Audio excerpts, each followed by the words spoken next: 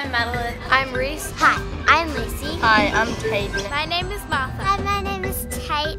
My name is Asha. Hi, I'm Daniel and I'm 10 years old.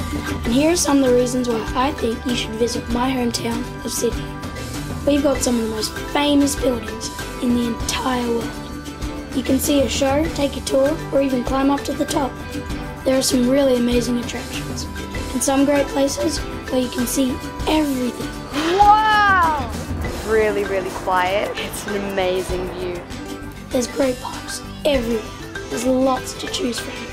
The Royal Botanic Garden Sydney is right beside the city. Pippa and I found a big hill and we rode down it all the way to the bottom. Dizzy! Welcome to Luna Park! This place is one of my favourite places to go. It's awesome. And my favourite ride is the rotor. It goes spinning, spinning, spinning, spinning. I feel like I'm going to throw up. Meanwhile, it's like a huge big water adventure park with some utterly epic rides.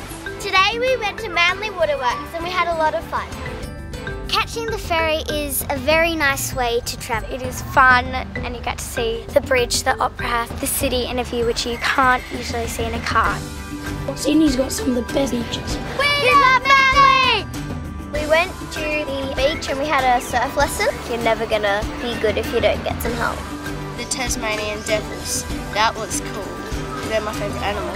Did you know there are many animals that are native to Australia? Sydney's got some of the best places to see them. You have massive eyes, you know.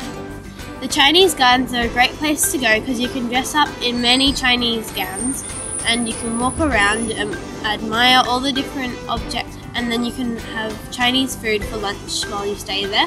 Whatever your interest, I reckon Sydney is something that you'll want to try out.